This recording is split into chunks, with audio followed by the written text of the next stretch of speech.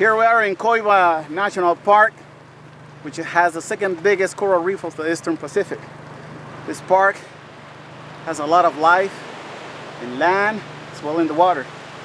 We're gonna do a little bit of a diving to see what things we can see down there.